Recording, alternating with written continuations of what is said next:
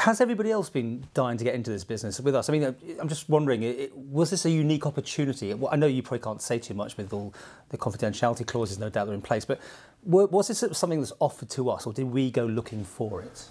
Well, it's interesting. This really has been in the making for 3 years or so, and it's only in the last 6 months that it's started to firm up and become a firm proposition.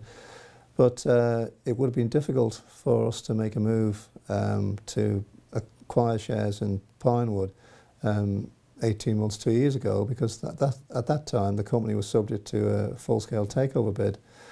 So we had to consider our timing and our movement and everything else.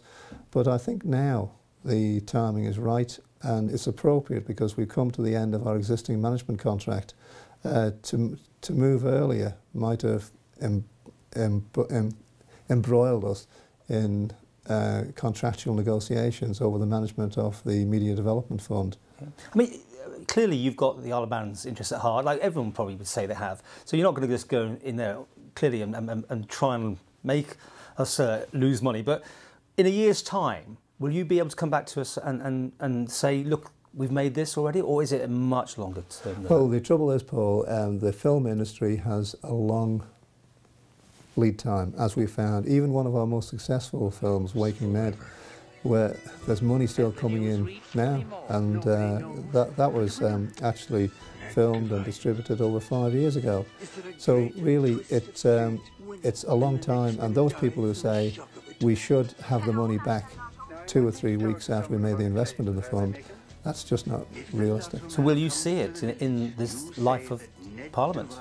We will see money coming in within the life of this Parliament, and I feel that we shouldn't be too disappointed if we don't hit the jackpot first time round.